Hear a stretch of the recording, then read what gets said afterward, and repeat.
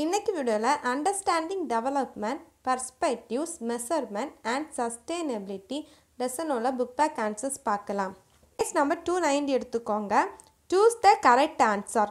First one, adulteration development increase the quality of life. Reason, people will have higher incomes, better education, better health and nutrition, less poverty. The answer is option A. Both A and R are true and R explains A. The answer is option A. Second one, the term human resources refers to. The answer is option D. Collective abilities of people. Third one, for comparing development between countries, their dash is considered to be one of the most important attributes. The answer is option B. Income. Fourth one, dash is considered a true measure of national income. The answer is option C. NNP. The dash income is also called per capita income. The answer is option A. Average. Sixth one, which one of the following country is not a G8 country? The answer is option D. India. Seventh one, which one of the following country is not a member of SAARC? The answer is option C. China. Eighth one, alteration.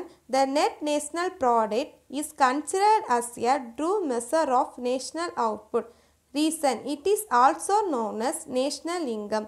The answer is option A. Both A and R are true and R explains A. The ninth one answer option A. Both A and R are true and R explains A. Ninth one answer option A. Then 10th one, the Human Development Index does not take into account the following dimension in its calculation. The answer is option A. Gender. The answer is option A. Gender. 11th one, among the following states, which state have a literacy rate 2011 higher than national average? The answer is option C. Tamil Nadu. 12th one, sex ratio means. The answer is option B. The ratio between female and male in a population. 13th one, intergenerational equality is ensured under the process of. Option B. Economic development. The answer is option B. Then 14th one, find the odd one. The answer is option C. Paper. Dash is the state with the highest installed solar capacity in India. The answer is option A. Tamil Nadu. 16th one, dash resources are those which will get exhausted after years of use. The answer is option C. Non-renewable. 17th one, thermal plant emits large quantity of dash which pollutes the environment. The answer is option D. Carbon dioxide. Answer is option D. Carbon dioxide. Then fill in the blanks. First one, the economic progress of any country is known as dash. The answer is economic development.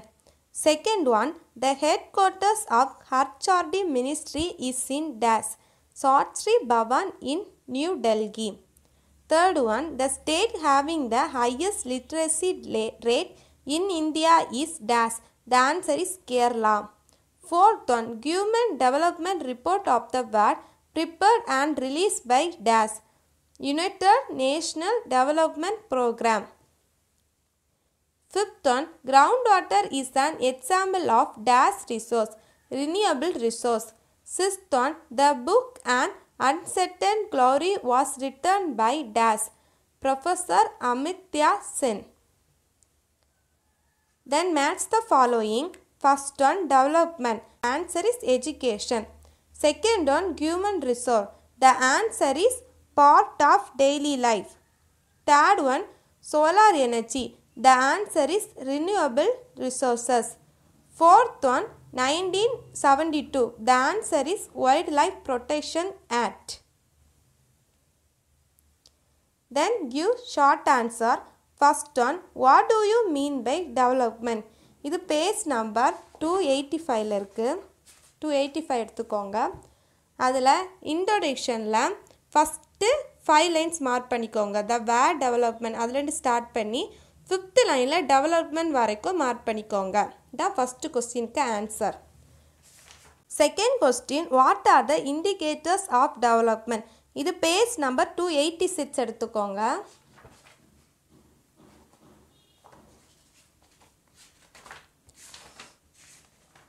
Page number 286ல indicates of the economic development ஹெட்டிங்கில் இருக்கிற இந்த paragraph ஃபுல்லாக mark பண்ணிக்கோங்க. ஒரு 5 lines இருக்குது, அந்த 5 lines ஃபுல்லாக mark பண்ணிக்கோங்க. Then third question, why NNP is not considered as an useful measure to compare countries' development with other countries? இது பேஜ் நம்பர் 286ல இருக்குது.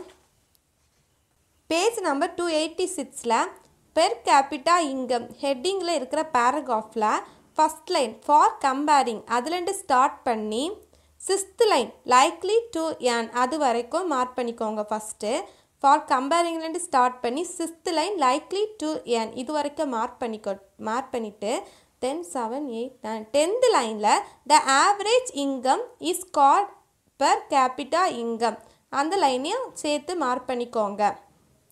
இதான் தேர்டு கொஸ்டினுக்கு answer. Then fourth question, why human resource is not considered as the foremost resource of any country? இது page number 287ல இருக்குது. Page number 287ல் human development ஹெட்டிங்கில் இருக்கிற first paragraph ஃபுல்லாக mark பண்ணிக்கோங்க. First paragraph மட்டும் mark பண்ணால் போதும். தென் fifth question, expand the following PPP then HDI. இதுக்கு வந்து ஆன்சர் வந்து 286ல இருக்குது.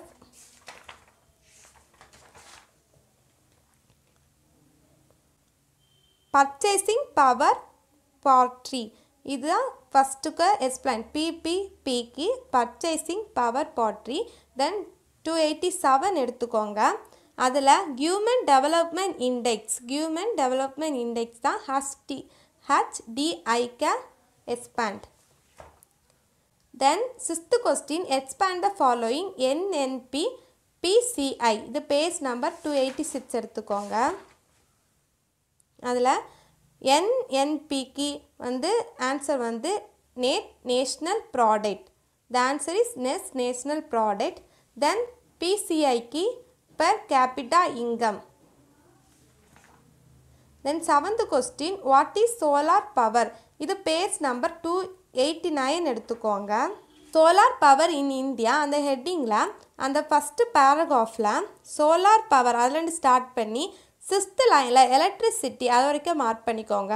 சோலார் பவர்லேருந்து ஸ்டார்ட் பண்ணி எலக்ட்ரிசிட்டி மார்க் பண்ணிக்கோங்க. தென் answer in detail. First one, discuss the policies for sustainable development. இது பேஜ் நம்பர் 287ல் இருக்குது. அதில் என்ன இருக்குது? Sustainability of development. அதில் வந்து ஃபஸ்ட்டு பேராகிராஃப் ஃபுல்லாக மார்க் பண்ணிக்கோங்க. அதில் ஃபஸ்ட்டு 4 லைன்ஸ் ஃபஸ்ட்டு பாயிண்ட், தென் லாஸ்ட்டு 3 லைன் செகண்ட் பாயிண்ட். அப்படி ஃபஸ்ட்டு பேராகிராஃப் ஃபுல்லாக மார்க் பண்ணிக்கோங்க. செகண்ட் பேராகிராஃபில் 3rd லைன்லேருந்து லாஸ்ட் லைன் வரைக்கும் மார்க் பண்ணிக்கோங்க. தென் கீழே வாங்க. கீழே வந்து டு அச்சீவ் ரியல் சஸ்டைனபிலிட்டி அந்த இதில் அந்த 3 லைன்ஸ் மார்க் பண்ணிக்கோங்க. தென் வந்து இன் journal the questions of development R progress in continuous அதை இருக்க மார்க் பண்ணிக்கோங்க. ஃபஸ்ட்டு இந்த பேராகிராஃப் ஃபுல்லாக மார்க் பண்ணிக்கோங்க. தென் செகண்ட் பேராகிராஃபில் 3rd லைனில் மார்க் பண்ணிக்கோங்க. தென் கீழே வந்து இந்த பேராகிராஃப், தென் இந்த 2 லைன்ஸே மார்க் பண்ணிக்கோங்க. Then second question, describe in detail about environmental policies in India. இது பேஜ் நம்பர் 289ல இருக்கு. Page number 289ல environmental policy in India அந்த ஹெட்டிங்கில் இருக்கிற பேராகிராஃப் ஃபுல்லாக மார்க் பண்ணிக்கணும். 1, 2, 3, 4, 5 இந்த 5 paragraph ஃபுல்லாக வரும். ஸோ நீங்கள் வந்து ஸ்டார்டிங்லேருந்து லாஸ்ட் வரைக்கும் ஃபுல்லாக மார்க் பண்ணிக்கோங்க. And third question, differentiate between renewable and non-renewable resources. இது பேஜ் நம்பர் 288ல இருக்கு. பேஜ் நம்பர் 288 எடுத்துக்கோங்க. அதில் renewable resources, non-renewable resources differentiate கொடுத்துருக்காங்க. 2 points. அது ஃபுல்லாக மார்க் பண்ணிக்கோங்க. Then fourth question, mention any 5 environmental acts and their action. இது வந்து பேஜ் நம்பர் 289 எடுத்துக்கோங்க. Page number 289ல list of environmental acts in India அதில் ஆக்ஷன் கொடுத்துருக்காங்க. 5 பாயிண்ட்ஸ் எதுனா போதும். இதில் 6 இருக்குது. ஃபஸ்ட்டு 5 மார்க் பண்ணிக்கோங்க. ஏதாச்சும் ஒரு 5 பாயிண்ட்ஸ். நான் வந்து ஃபஸ்ட்டு 5 மார்க் பண்ணிக்கிறேன். இதான் 4th கொஸ்டினுக்கு ஆன்சர். இந்த லெசனோட கொஸ்டின் ஆன்சர் இவ்வளோ தான். இந்த வீடியோ உங்களுக்கு யூஸ்ஃபுல்லாக இருக்குன்னு நினைக்கிறேன். தேங்க்ஸ் ஃபார் வாட்சிங். ஏதாவது டவுட் இருந்துச்சுன்னா கமெண்ட் பாக்ஸில் கேளுங்க. நான் வந்து கிளியர் பண்ணுறேன். இன்னும்